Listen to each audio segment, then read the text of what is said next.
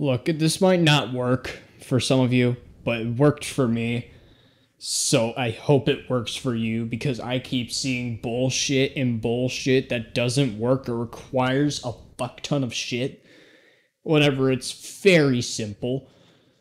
And also shout out to some dude because I saw his tutorial and it kind of guided me to where I needed it to be. So basically what you do is just search up geforce hotfix display download. And click on get the latest driver version and download it from there.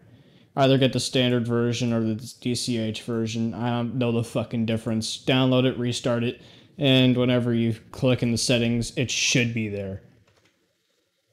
I'll also leave the link to this latest version in the description.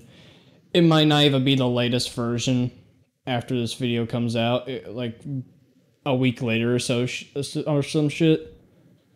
So again, you just need to fucking search that shit just to find the latest version.